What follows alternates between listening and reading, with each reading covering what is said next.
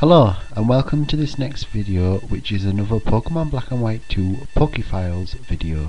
This is the second Pokefiles video that I have created, and this is what we're going to look at today.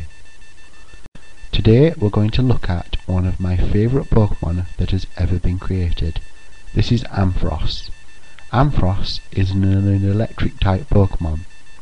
Its base stats are 90 HP, 75 attack, 75 defense, 115 special attack, 90 special defense, and 55 speed. From its stats we can see that Ampharos is very specially attack based, because its special attack is significantly higher than any of its other stats. But you can equally make Ampharos a very defensive Pokemon, particularly because of its high HP and its high special defense. Ampharos is the final evolved form of Mareep. Mareep evolves into Flaaffy at level 15, and then Flaaffy evolves into Ampharos starting from level 30. Where can Mareep be found in Pokemon Black and White 2? Mareep can be found at the Flocusy Ranch, and this is the first point in which you can obtain a Mareep.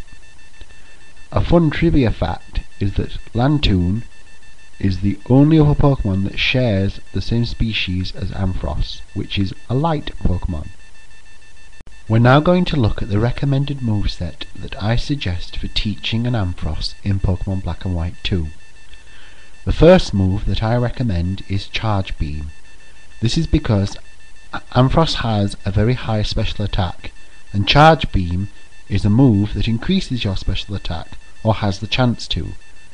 If you're very lucky, you can pull off a lot of increases to your special attack by using this move, and it's the only move that Ampharos learns that allows you to raise its special attack. The second move that I recommend you teach Ampharos is Signal Beam. It is a bug type move, and it is learnt at level 47. This will give you type coverage against Psychic and Dark type Pokemon, and it's very useful when you have nothing else to use on opponents that resist your main typing, which is electric. The third move that I recommend is Magnet Rise. By teaching Ampharos Magnet Rise, you remove its only weakness, and this can be learned from visiting the move tutor in Pokemon Black and White 2. The fourth and final move is going to either be a toss-up between Thunderbolt or Thunder. Now, your choice here depends on how risky you want to be. Thunderbolt has a higher accuracy than Thunder, so it's up to you which one you want to use. But if you use Ampharos in a rain team, Thunder will hit every single time. Thunderbolt is taught from TM 24, and Thunder is taught from TM 25, or learnt at level 56. This next section of my video shows all the sources that I have used to compile this Pokefile. Following the links will enable you to learn more about Ampharos and its capabilities.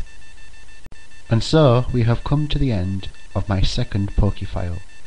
If you have any views, comments or opinions on Ampharos, or you have any movesets that you have used when playing Pokemon Black and White 2 that you would like to share with other people, please post these in the comments below as well. Once again, I have been Zodiac Fang. Thank you very much for watching my video. If you would like to follow me on any of the social media sites you see here, please feel free to do so. I would like to thank you once again for watching my video. Thank you and goodbye.